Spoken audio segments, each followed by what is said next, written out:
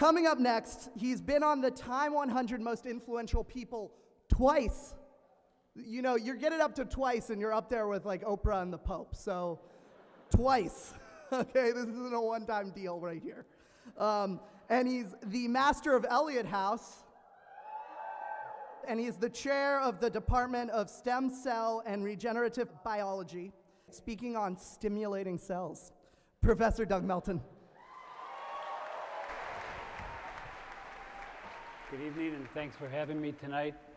I want to talk to you about an emerging new science, the science of human developmental biology. It's about how our bodies are made and maintained. On the first slide here, you see over on the right, the human body, and we've heard different perspectives on this tonight, from a sociologist, a historian, an educator. Some of you might be religious leaders, politicians, economists. All of you have a different perspective on that entity at the right. For me, when I see the human body, I think about how is it made? How are cells differentiated? How do the different cells come together like little machines to make that entity? What I want to tell you about tonight is a fast-moving science that's going to give us dominion or mastery of how our bodies are made, and I suggest to you that it'll change your perspective on what it means to be human. Therefore, I'm going to present as an idea tonight the idea which has two threads, one from plant biology and one from animal biology, where you could have a big impact on the world. And that impact will be stimulating stem cells for better bodies and healthier lives. Now, I have to tell you two facts about biology before I give you a couple of examples. The first is, as you probably know, your body is constantly turned over. Once it's made, it's not permanent. It's constantly being replenished or renewed. So here's a little cartoon looking at my favorite organ, the pancreas. It says here, cell turnover and replenishment. And you can think about your cells being killed off and then replaced by new cells. You tend to think more of this with respect to the skin on your face or on your body or your intestines, where the turnover is much faster. You may also know that your blood turns over at a very fast rate. So even if you get bored by the rest of my talk, you should think about the following. Your body makes over 100 billion blood cells per day, which means that in the next 10 minutes during this talk, you'll make about 100 million new blood cells. It's quite amazing that our bodies can do that kind of turnover and yet maintain who we are, maintain what we remember. Now, of course, this process of turnover changes with age. So I have a picture you can think of, one of the young women in the audience here tonight, and what will happen to her as her aging process proceeds. So what you see there, of course, is her skin changes, the underlying musculature changes, her brain is changing, her vision changes, her hair changes. All of that will happen to all of us. Well, what underlies this biology of replenishment and change is a cell called a stem cell. And we only need to know two things about a stem cell. They have two essential properties. The first is that they can self-renew. That is, they can make exact copies of themselves, as shown here. So one cell divides to make two, and they're identical to the mother cell. But under certain circumstances, given the right signals, these cells can also specialize to make the brain, the bone, the blood, the muscle, all of the cells of the body.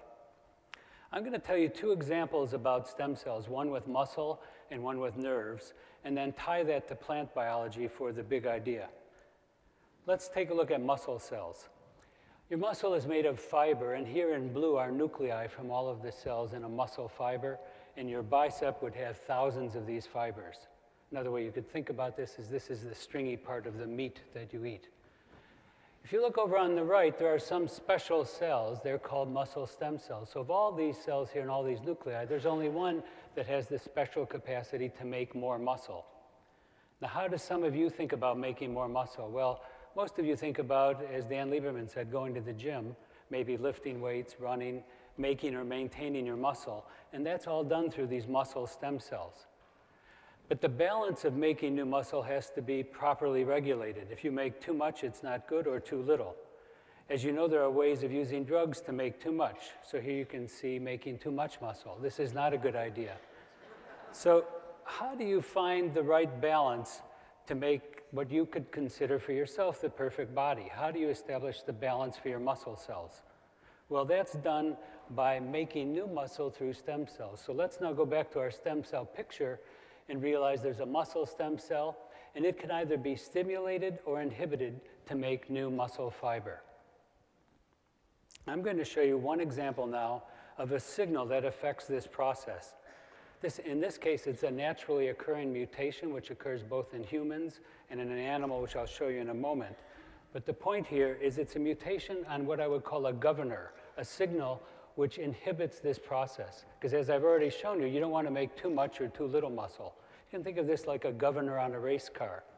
Well, when the inhibitor and when the signals that inhibit muscle are removed, so if you watch here, you'll see they go away, a naturally occurring mutation gives rise to this bull. You can see the farmer here is extremely proud of this bull, although he really had nothing to do with all of the muscle in that bull. That bull does not go to the gym, does not eat a low-fat diet. It doesn't do anything special. It's lost the governor, so it makes lean, low-fat, high-density muscle on its own. So the first point here then is that there are signals, natural signals, which control muscle stem cells. In this case, we've removed an inhibitor, and you see a very muscular animal. I'm going to tell you about a second example now, not with muscle, but with making nervous tissue, the tissue that allows you to listen to me, to think, to see, to remember, to study, to do your problem sets. Let's talk about making brains. It says, I'm sorry here the slides aren't showing it, but at the top it says making brains and the eye. But the key point here would be that this nerve stem cell, like a muscle stem cell, can be stimulated or inhibited. Now in this case, I'm going to show you a signal which is found in a plant which increases the inhibition. So you can see the inhibit gets bigger. If you missed that, I'm going to show you that again. Watch. The inhibition is getting bigger. All right, so during development, it's important that you make the right number of brain cells, that they make the right connections, as Professor Christakis talked about. He was talking about it between people, but they're also important between your nerve cells. I want to tell you about a story, a short story, where a plant called Veratrum californicum, found in the western United States, is rarely eaten by farm animals. It's a pretty flowering plant. Turns out that this plant contains a signal that inhibits stem cells. In particular, it inhibits neural stem cells. So in a moment, I'm going to show you a picture of the consequence of that, but the story is as follows. In certain years where there's a drought, sheep will move to regions and eat plants which they don't normally eat. In this case, they don't normally have this plant in their diet. It's sometimes called hellebore, and you'll see why in a moment. This plant, as I said, is called Veratrum californicum, contains a signal then that inhibits nerve stem cells. Well, if a pregnant sheep eats that, it prevents the nerve cells from being properly stimulated. The neural plate doesn't form, the brain doesn't form properly, and the lambs are born looking like this. So this is a stillborn lamb where the eyes and the brain have not developed properly because of the plant that the mother ate while she was pregnant. So I'm going to take that ugly picture off and say, how do we put these ideas together? That's the simple point of my big idea tonight. Putting it all together is, let's consider genetically modified foods that produce signals that will stimulate your stem cells. To put that in pictures, what I mean is let's learn more about plant molecular biology. There's been a huge revolution in animal molecular biology in the last 20 or 30 years. Let's now focus on plant molecular biology, combine genes, and then make genetically modified foods. Now, what you see here on the right is a food that's been genetically modified by a very crude and tedious way over 200 years of breeding to make what's sometimes called butter and sugar sweet corn. So you can see little different kernels here. That's a very cumbersome and tedious way to modify plants, and it can be done more effectively now using modern recombinant DNA biology. So now look at this next picture and think with me about what would it be like if you ate foods that were de facto drugs. Imagine that you're now eating corn, which has signals in it that stimulate your stem cells. So I'm going to finish then with my idea and see if I can convince some of you to join me. Let's think about the following. We genetically modify foods. We modify wheat, for example, that will then stimulate muscle stem cells. We might genetically modify corn to make a corn muffin that would inhibit fat stem cells. Very few people ask for more fat, and you can reduce it by preventing stem cells from differentiating into more adipocytes. You might then also make genetically modified melon that will stimulate your brain cells.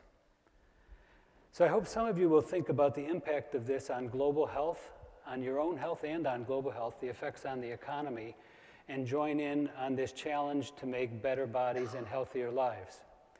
For those who are thinking more locally, and I hope this will show up, it doesn't really say it there, so I'll read it to you. It says, perhaps those of you in Elliott will join me, and we can talk about making a real hot breakfast again at Harvard. Thank you.